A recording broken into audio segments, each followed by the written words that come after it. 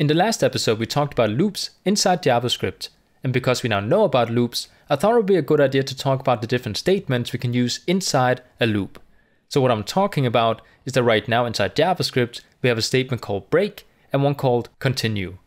So if I were to go ahead and run a loop, like the one I have inside my screen here, this is just a very basic for loop that goes ahead and prints out numbers inside the browser each time it loops through the numbers. So right now inside the browser, we get 0, 1, 2, 3, 4, 5, 6, 7, 8, and 9.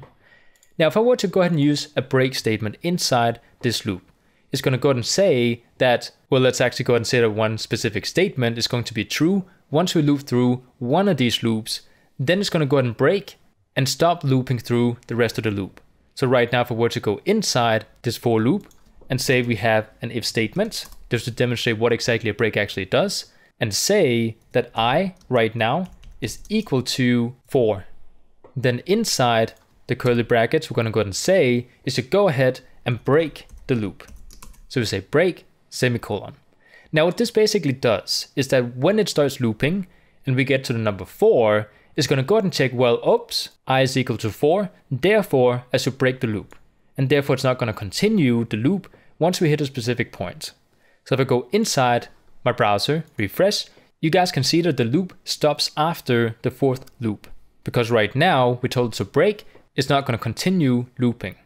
Now, if I were to go back inside my code and say, well, instead of breaking when we hit number 4 inside I, when I is equal to 4, let's actually go ahead and write continue. Now, what this basically does is kind of the same thing as break, but instead of stopping the entire loop after I is equal to 4, it's just going to go ahead and skip past the loop where I is equal to 4. And then it's going to continue looping through the rest of the loop. So right now, if I were to save this, refresh the browser, you guys can see that we get 0, 1, 2, 3, but 4 is missing. Then we get 5, 6, 7, 8, 9.